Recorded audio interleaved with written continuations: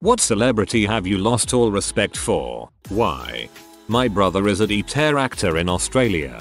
Has worked with Rebel Wilson a fair bit. Said she's the most unpleasant person he's ever encountered. Makes everyone treat her like an absolute diva and runs through assistants like Epstein through massages. I didn't have an opinion about her before he told me, but it's not an uncommon sentiment in the acting world. She had a body double for a film they were both in. She lost a bunch of weight before filming and became really opinionated about having somebody who accurately represented her idea of her body. She finally settled on somebody. This is usually the role of the casting crew based on your height and weight, but she insisted she had final say. The body double showed up on set and Rebel decided the woman had put on weight between casting and filming. She grabbed the poor woman's hips and stomach on the set and yelled at the casting crew for bringing a hippopotamus on set to represent her. After watching Leah Remini, Scientology in the Aftermath, any celebrity involved with the Scientology church is pretty off-putting. But also talk about a celebrity that I didn't have much respect for then gained some with Leah Remini. It cannot be easy doing what she and Mike Rinder are doing. Dr. Phil. Now I realize he just uses sick-minded people for his own profit. He brought the creator of Bum Fights on the show and kicked him off after showing up dressed as Dr. Phil. The guy said Dr. Phil and him did the exact same thing. Phil just hid it better. After seeing that clip, I have no respect for Dr. Phil. Well, thanks a lot Reddit for all the vague comments not explaining why these celebrities fell from grace. My Google search history now reads as a who's who of celebrity pedophiles and rapists. Never have I related more with a comment. I've been opening tabs like it's spring break. Mark Salling being a massive freaking pedophile will never not upset me. I know pretty much the whole cast of Glee are problematic, but he's by far the biggest and grossest let down. It taints any rewatches. Holy crap, I didn't realize Salling committed suicide. As an aside to how crappy several of the cast members were, it's so crazy that 3 members of such a young cast have died. R. Kelly. Growing up, I loved his music. I would walk down the halls of school singing I'm a Flirt. Now, I am ashamed that I was so into his music as a teen. Don't be ashamed. You did nothing wrong but enjoy music. Be disappointed or angry, the fault is not within you. Ellen DeGeneres. She made Taylor Swift cry and practically bullied her on Live TV. Outed Mariah Carey's pregnancy. Need I go on? She treats her guests like trash. I'm surprised none of you guys mentioned she was a real freaking B to a Mandarin interpreter to a young guitarist that is Chinese. I think he played some instrument. Anyway, she was interpreting just fine cause I speak Mandarin. Then freaking Ellen was scolding the interpreter and she was legit interpreting what the young kid was saying. Like what the frick was she supposed to do? James Corden. I used to be a real big fan of him and his old Gavin and Stacey stuff, and I even liked the lesbian vampire movie too, even though a lot of people hated it. And then the stories of how he treats people, even his own family, started to roll out and I'm like, frick this guy. Steve Tyler. For convincing parents to sign a 14-year-old over to him after a few years of drugs, fricking and an abortion, dumping her back on their doorstep at 17. Massive C. I scrolled pretty far and didn't see him. Danny Masterton. I seriously loved Hyde in that 70s show. Growing up I wanted to be like that also. He's a rapist piece of crap. Lost any and all respect I had for the guy. This is such a good one. That 70s show is so dang good and he was awesome in it. Such a shame he's actually a crap stain in a puddle of pee. Frick that guy. James Charles. I think people who know him already know why. The Contouring. Joss Whedon. He was a hugely influential voice in my formative years. A man I looked up to when I had none in my real life. I even met him and he was everything I dreamed he would be. To say I was devastated is an understatement. Doubly ironic because he was always held up as a feminist and writer of strong women. I got pretty into the TV show Glee in 2020 and I didn't know most of the cast beforehand, so it's not like I was a fan of anyone. But after I heard about Lea Michele's ugly behavior I was truly appalled. I don't know how anyone can support her. In a nutshell, she disrespected a ton of people she have worked with. Ever since she was a little girl, she threatened to fire people, belittled the staff, called them cockroaches, Told a co-worker she would crap in her wig and other nasty things. Shame, since she's a talented singer.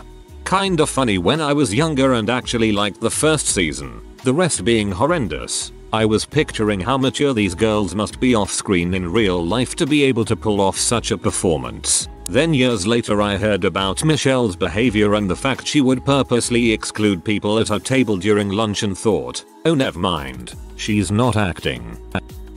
Matt Lower, I used to watch freaking NBC every single morning before school for a decade, and then he does something so grossly specific as to have a button under his desk to lock people in is just, for real. Katie Couric says he used to pinch her on the butt a lot.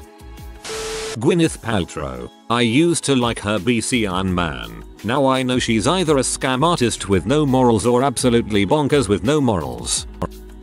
Ellen DeGeneres, man, I remember how awesome I thought Ellen's Energy Adventure was, and she's also the voice of Dory and she just seemed so nice, but turns out, she's a massive butthole.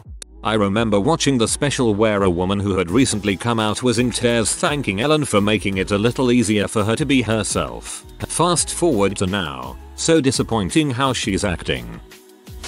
Rachel Ray, I used to love her back in the late 2000s and watch her 30-minute meals program all the time on Food Network. I even bought some of her cookbooks. Then I found out she's a monster to fans in real life and she started shilling for corporate America and doing her lousy talk show. It broke my heart. Now I've lost all respect for her and don't bother watching anything she does anymore. Melissa Gilbert, my mother loved her in the 70s, so one year I got her Gilbert's cookbook and surprised mom by taking her to a book signing near where we live in the Midwest. She was over the moon excited to meet her. We finally get up to the table and Ms. Gilbert was rude to my mother and hurried her through. Mom was crushed. I now will not watch anything with her in it. My mind goes back to the rude entitled woman she was. What's weird is you are at a book signing. It's not like you and your mom approached her in the middle of a restaurant while she was having dinner with her family. That type of behavior is wild to me. If you're in the spotlight and you have a book signing where you know you're going to meet fans, don't be a dong. Wendy Williams, she is just an ugly person on the inside in general. She has threatened and belittled staff, farted on national TV and blamed a chair. She likes eating Slim Jim's jailhouse style heating up with a Bic lighter. So cringy she outed Method Man's wife for having cancer just to get ratings. Once she started catching heat, now she's claiming she may have dementia or mental disorders and that's what caused her to do all the stuff she did. Total cop out. Those are just a few things. Shia LaBeouf, I was one of the holdouts who argued he was misunderstood as an artist and a person. Soon as the FKA Twigs story came out, I couldn't bring myself to continue being a fan. Dude needs help, and if we're being real, probably needs to do time.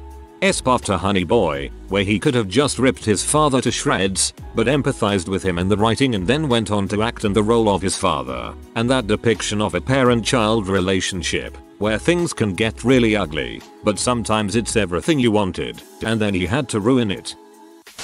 Bill Cosby, for obvious reasons. The man was a pillar of my childhood. He helped teach me to read on The Electric Company, taught life lessons on Fat Albert and the Cosby Kids, entertained as Dr. Huxtable on The Cosby Show and all those comedy albums through the years. Freaking serial rapist. Finding out on the news he was actually a total piece of crap that whole time broke my heart. Chrissy Teigen was an advocate for being kind to people online and then had been cyberbullying Courtney Stodden amongst others. Thank you. I see her used so often as an example of cancel culture gone too far. She told a then teenager to kill themselves a ton of times for ages while she was a grown adult. That's fricked. Ever notice how Ellen's real enthusiasm and excitement only comes out when she's jump scaring people? She has dead eyes for the entire interview until some sucker dressed as a spider jumps out on her guest. Then she lights up like a Christmas tree at the sight of their fare. Shia LaBeouf, because he hid the fact that he had herpes. He intentionally infected FKA Twigs and one other woman before he was with FKA Twigs. He went so far as to use makeup on to cover up his symptoms so neither woman would notice his nasty butt sores. You can call him a celebrity, but Joel Osteen, especially after the whole thing happened in Houston, I remember getting ready for church Sunday morning and my nana used to cut his show on the TV while we got ready, but seeing the guy he turned out to be, I've lost respect for him. Travis Scott and Ellen, you know the one. Just watch those complications of her making basically anyone who goes on her show uncomfortable or insulting them. Dakota Johnson calling her out was satisfying to watch. Chevy Chase. I wasn't a die-hard fan, but I used to respect him a whole lot more for the work he put in and made. He's not as terrible as a lot of people listed here, since to my knowledge he hasn't diddled anyone.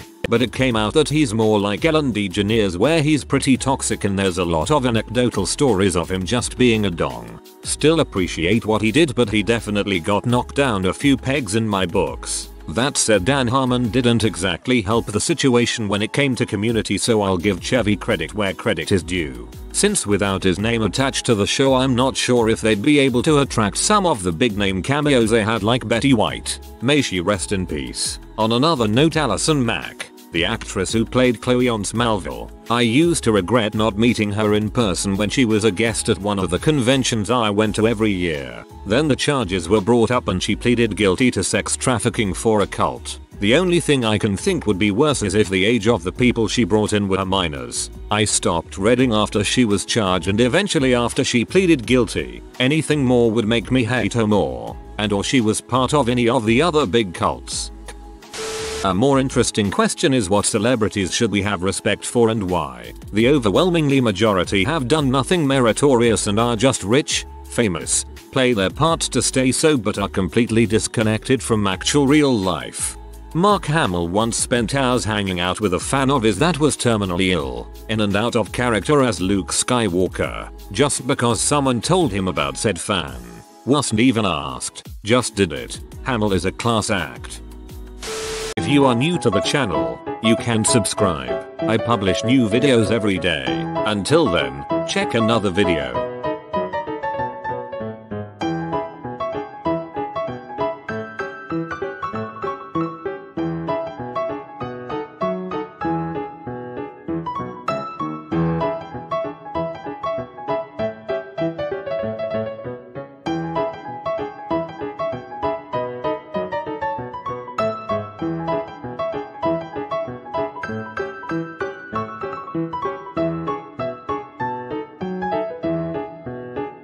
Bye for now.